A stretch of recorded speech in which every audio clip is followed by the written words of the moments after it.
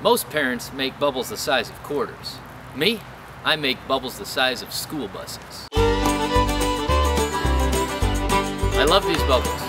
I'm a really busy actor, model, and comedian, and when I find free time with my kids, I don't like watching TV or playing with smartphones, doing all that stuff. I like to get them out of the house and do something fun.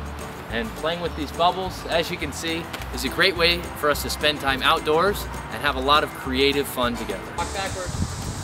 Whoa! Whoa! Show me what you got, Shelly. Wow! Central Park bubbles are the best. I love bubbles more than ice cream, I think. No, just say exactly what... They could cut it off. Put your shirt down. Chili,